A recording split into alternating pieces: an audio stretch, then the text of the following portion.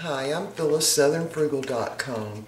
Today we're going to alter a recipe. Now, this was a recipe on the back of great value pitted prunes. Now, I've added some of those occasionally to smoothies, which is why I bought them.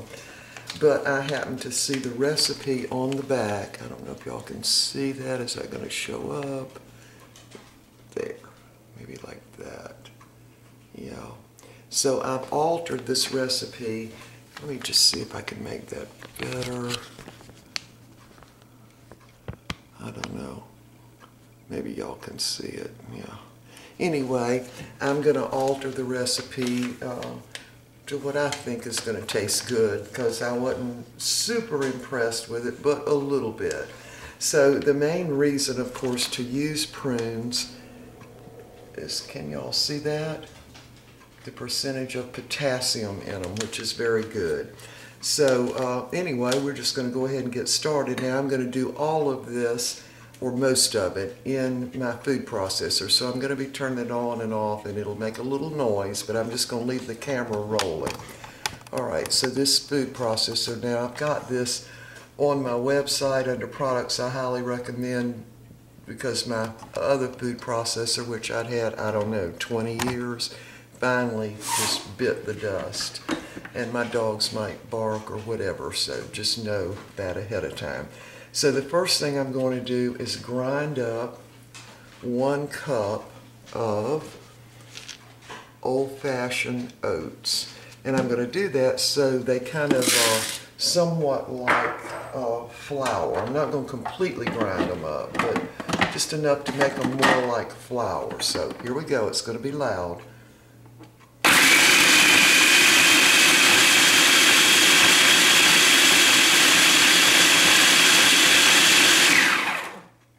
I want to grind them a little bit more.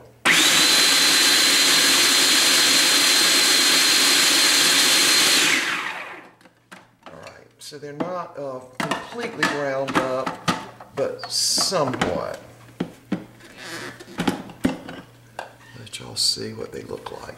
Alright, so in a separate bowl, I'm going to dump those ground up oats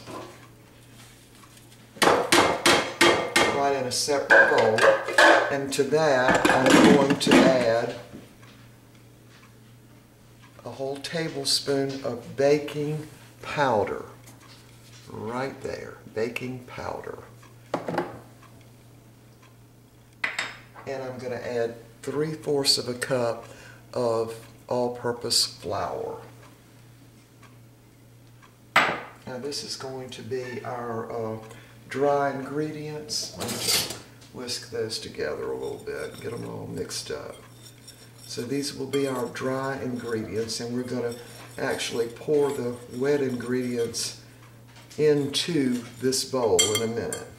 So now I've got a cup of pecans, and I'm thinking maybe we want to grind those up too. Now remember, I'm in the process of altering a recipe, quite a bit in fact. That's kind of what I go through when I'm altering a recipe. And so I think I'm going to go ahead and grind the pecans too. So we'll just dump those in there. Grind those up too.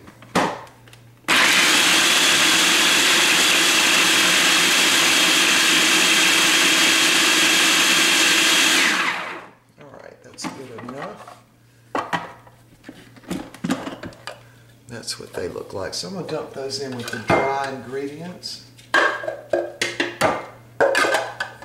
And again, I'm always in favor of a recipe where I don't have to mess up quite so many big bowls. I don't mind the little ones, but I like to not mess up a whole bunch of big bowls. Alright, so we've got that mixed up. Now it's kind of a rough textured mixture.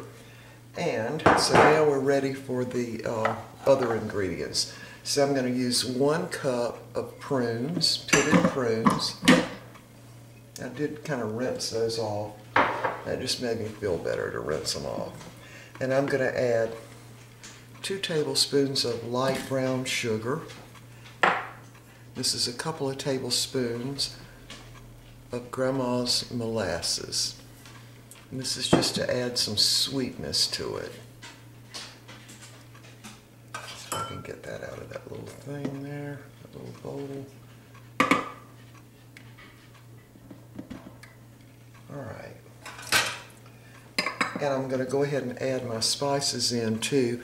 I've got a half a teaspoon of cinnamon, right there, ground cinnamon, a half a teaspoon of ground nutmeg, that's right there, and a half a teaspoon of ground ginger.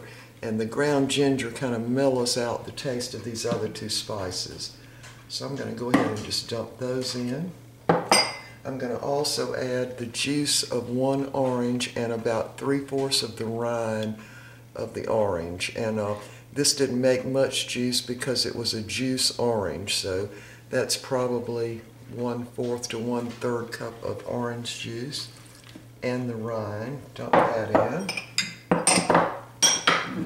And we're going to use 1 egg, dump that in. And I've got to get some milk out of the refrigerator, so hold on.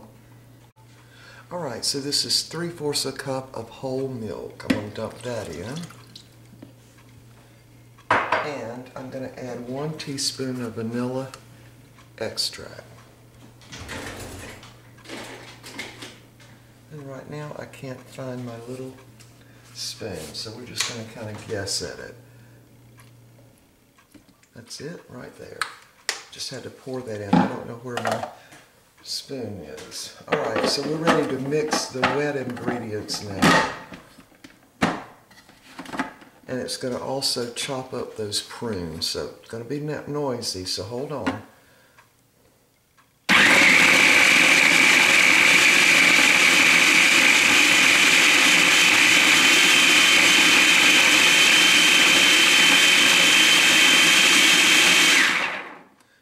So now we're going to add 1 banana.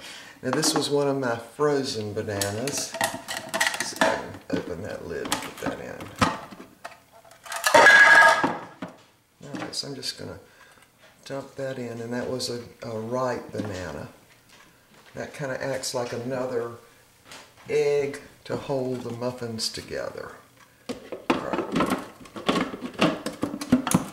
Alright, we're going to grind it up again.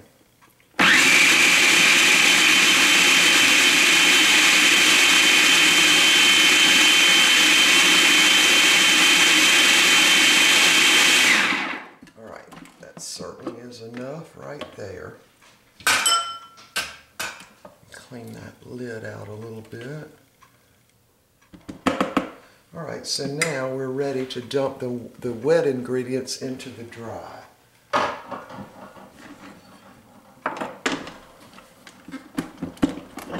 Alright, so I'm just going to hold the bottom of that and dump it into the dry ingredients. Smells really good. So I'll get that out of there.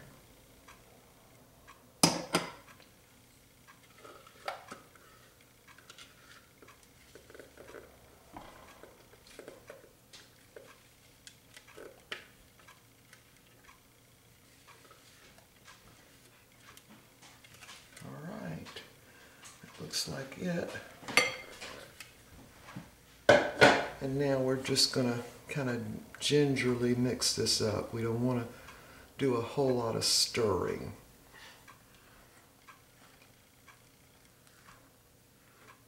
Now I've got 12 muffin little cups over there, and I've lined them with paper, and that was in the recipe that was on the back of the prunes, so I'm sort of following their procedure. And so all we want to do is just get all this wet.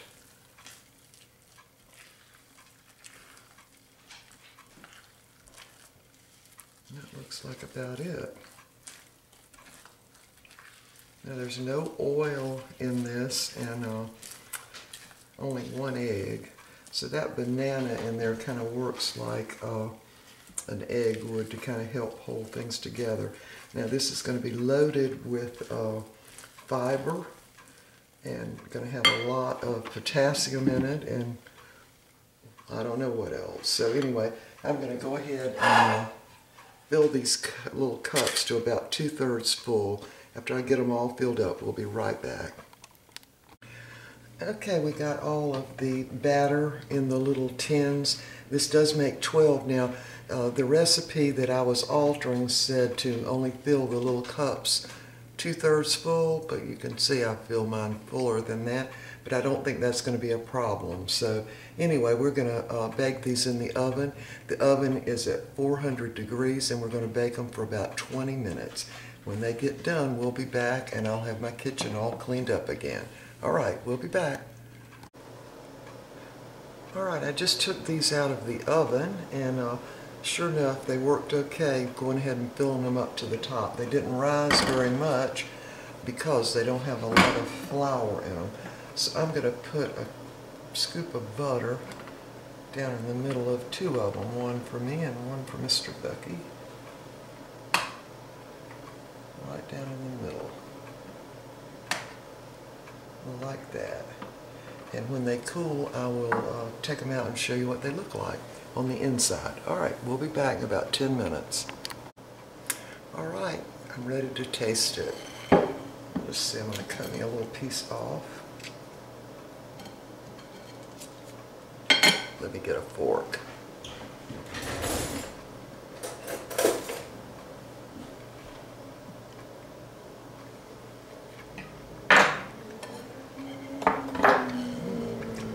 Pretty good. That's what they look like on the inside with the butter. I should have sprayed my little papers here because they kind of stuck to the papers, but it's spicy and I can definitely taste the orange in there. Very definitely. Whoops.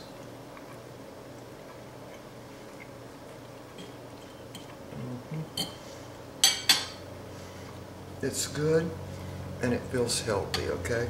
It really does. So I'll probably make these again. Just a little bit of sweetness, just a little bit. But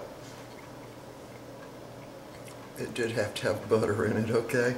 All right, but they are moist. Even without the butter, they'd be moist. Next time I'm going to spray my little paper cups for the muffins, because see, definitely stuck to the paper, see? Anyway, they're good and they're healthy if you don't put the butter on them, right? Right. All right, y'all, we will see y'all next time. Bye for now.